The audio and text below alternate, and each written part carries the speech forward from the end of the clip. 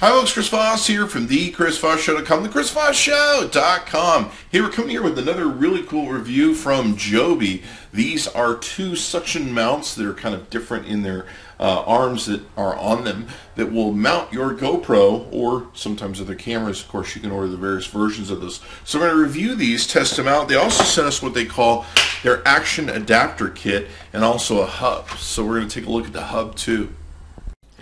Okay, so let's take a look at the suction cup and GorillaPod arm. Now you can use the attachments that you can get with the Action Kit Builder to adjust these to whichever camera you're using or however you want to use it.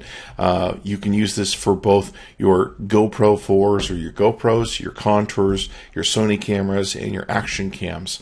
So you can use this for a variety of different cameras that you want to take and use. It basically is really nice and small, lightweight. It's got the award-winning flexible GorillaPod arm on it, and it gets you the right angle just how you want it. It's got 5 balls and sockets, so you got 5 different points of articulation where you can position the camera, and you can rotate it, of course, all the way around 360 degrees. It's just a great little stand for whatever you want to take and use, and it makes it great. You can suction on to whichever, and you've got the ability to record from wherever you might be. So here you can see we've got it hooked up to the GoPro 4, which I love. The best GoPro out yet. Just a great job they did with it.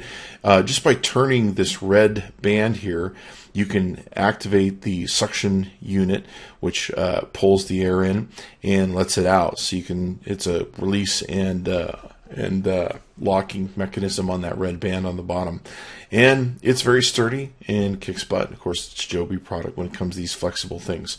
So be sure to check it out. You can go to Joby.com. That's Joby.com. Tell them Chris Voss sent you. Check out the suction cup and GorillaPod arm. I definitely loved it, and we're going to be using it for filming during CES with the GoPro 4, which we also love. Be sure to give us a like, subscribe to us on YouTube. We'll see you next time.